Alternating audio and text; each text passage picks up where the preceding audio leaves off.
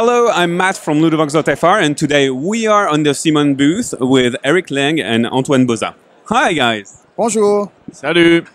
So you have finally, eventually, come up with a copy, a pre-production sample of Victorian Masterminds. So congratulations. This has been long, right? Thank you. Yep, it's 4 years in the making. I'm very excited. Yeah, at last. We got it. We can touch it. So what is the game about for all of those who might have forgotten what the game is about? I practice this pitch very often. Picture it. It's Victorian era, gaslight, steampunk, and mustache twirling cartoon villains. They're deadly machines spreading mayhem across 5 different cities to build their machines, capture buildings, kidnap scientists, and finish evil missions for points because it's a family game. So, Antoine, do you have anything to add about the theme? You want me to add in French or in English? Yeah, okay. No, but the theme, you got all covered. So yeah, it's one of my favorite themes. You know, steampunk, gaslight, Europe. So yeah, I'm very happy. At last, we could make a game in this theme. What about the mechanics then? I see those poker chips here, which have a cog shape. So the game is played 2 to 4 players, and each get the same 5 tokens, which are your minions, we can say. The agents. Yeah, Yeah. Agents. My English is not so good. So the game is really simple. The flow of the game is really simple. Say, on my turn, I will take a look at my top token, and I will put it face down on one spot. Okay, and it's all you do on your turn. So yeah, you look and you choose to put it on the game. And when there are 3 tokens of any color on one city, we swap the pile and we resolve. And we go on just like for all the games. So the turn is really simple, which is something I really like. You have one thing to do with choices, but just one thing to do. So you just do this very simple turn until the end of the game. So when we resolve the tokens, what happens? So that's where the complexity of the game is, right? So for example, I mean so these 3, each player has the same 5 agents, each with their special power. You're going to do 2 things with each agent. You are going to steal the resource of that city, as well as use your special power. So for example, if I'm over here in London, I know I'm going to be stealing a part in order to finish my machine, no matter what your ability. In addition, so this guy, this is the gunner. He will do that like all agents do, but in addition, the gunner will try to destroy a building, capture a building in that space, only if you have enough firepower.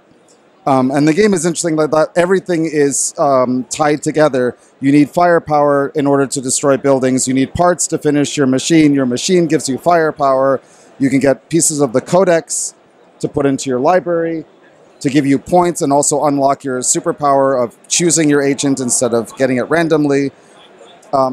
So there's a chain of complexity that comes just from that very simple mechanic. So what was the idea behind Victorian Masterminds? Was it the theme at the beginning, or was it the mechanic of the tokens? Absolutely the theme, yeah.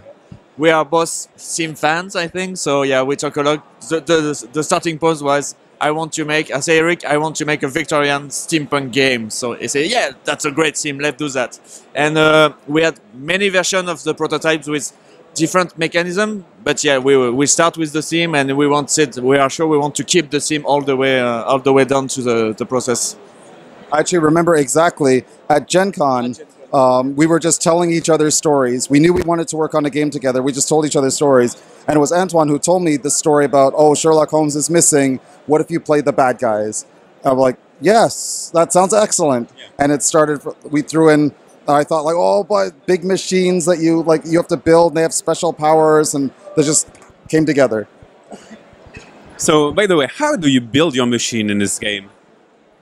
So there are two kinds of resources. There are I don't know the word in English, Parts. so it's parts, using parts, and cogs. cogs. Oh yeah, cogs. My English is so bad. So you need both of them. You can get one in one of the city and the other at the end. Yeah, okay, it's far away from there. So when you get the part, you can choose which part of your machine you want to build first. So there are choices here. Do I want to get firepower? Do I want to get special abilities or points? You have to choose which part you want to build first. And as you can guess, there is also bonus points if you manage to complete your machine first. Because you can finish the game and win the game without completing it. But of course, you want to make something whole, so you get bonus points if you manage to do that. And so one cool thing is when you finish all the parts of your machine, you then get the secret part. You actually get to take this little puzzle piece and finish your blueprint. And now you have that power. So as you complete it, you will finish out your blueprint. You'll have this cool piece of art that you're finishing, but you also get to continue your power. So in this one, from now on, you will get 2 points for the Da Vinci Codex instead of 1 whenever you pick it up. Every machine has the same general powers, but they all have also unique powers that are only their own. That's what I was noticing. Some of the powers are a bit asymmetrical. Can you talk about the coolest power of the machines? We will have a different answer, I think. So I personally like, please tell me he's here. He's not here. He's not pictured. I like the steam mole because his power, so every machine has a unique power when the engineer comes up. The steam mole lets you place your topmost agent under one other agent on the board, right? He's a steam mole. He's coming in and he's bubbling up. I love that. I love the feel of that. And for example, the tarantula allow you to destroy more buildings than usual. So yeah, I'm kind of, let's destroy, capture. Capture. Oh, sorry, capture things. Sorry. Evil. You're evil, but not, not violent. We're family game evil. Yeah. So when is it going to be released? I think Q1 2019, right? In English, it will be Q1 2019. I can't say exactly when because it is what it is. But we have many language partners that will be coming on after, hopefully a few months afterward. What about French? I don't know. That's my fault. I'm the publisher, but I can't tell you yet until... I won't tell you until I have a very strong actual number. I understand, don't worry. So then do you have like stories of like what's the best development story about the game?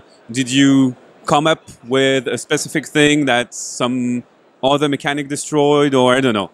Well, I remember we worked on it for about 8 months. I think it was Gen Con, we worked until almost longer, a year afterward. We had one version that we brought to Essen the next year. We played it, and we were okay with it. It was fun, it was okay. But then we stopped after a while, and we were like, I'm a little bit bored. So we threw the entire game away. And then we started over. And in one night, I remember one night we threw it, like after we said we'd throw it away, but we loved the theme. We want to keep the theme. And in one night, Antoine came up with the agent thing, and then I came up with the single machine powers, and it just clicked. Like that next prototype was like 24 hours. It was really cool. In the first prototype, there wasn't the machine board. There was small construction cards, so you want to make small machine. And there Eric say, no, we don't want several small machine. We want one big machine. So yeah, the prototype changed a lot on the beginning. Yeah. Will there be other Bauza Long games? Will you continue to collaborate together? I mean, we're always open, but note, this game took 4 years, so don't hold your breath. It takes a long time. Yeah, he's a busy man now. He has a lot of work and different cap, and he's a publisher and designer, and I don't know, many things. Anything is possible. Yes. Tout c'est possible, oui. Very good. Well, thank you, Antoine. Thank you, Eric, for this overview of Victorian Masterminds, and also for your presence here. I know your time is precious, so bye-bye, and see you on Ludovox.fr.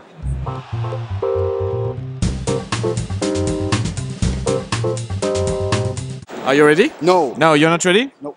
Okay. Yes. Okay, you want it in French or in English? Oh, I will try French. Oh, okay, I'm screwed. Garfield. Yeah? I will love say... you. Oh, yes. Vlada, I love you. I love you like a brother, but Richard Garfield.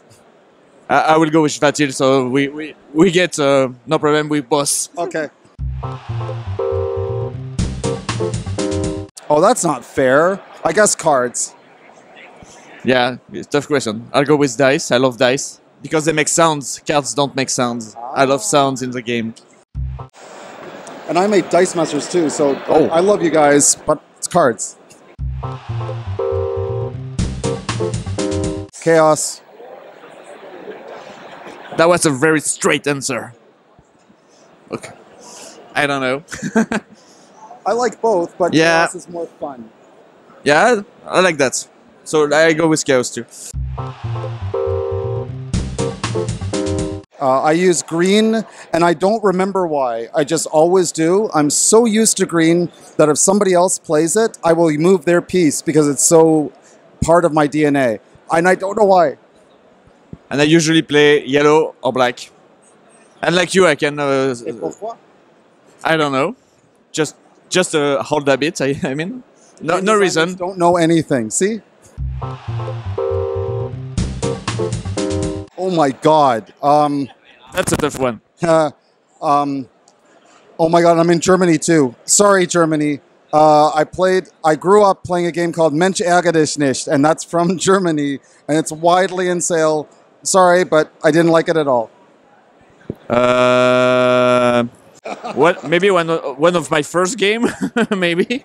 Oh, that's a better answer. Yeah? My first game is the worst ever. I had time to think so. Text. Yeah, icons. Different culture. And it was very clear in this game who wanted to do icons, who wanted to do text. It was perfect. That's a tough question too. Wow. I mean, me personally, I like game stores because that's where I go to play, and I like to support them. Game store because I just want to buy a game and play it right now and not in 1 year or 2 years or. But it's a wrong example because it's local store, but we wait a long time to play it. That's a true fact.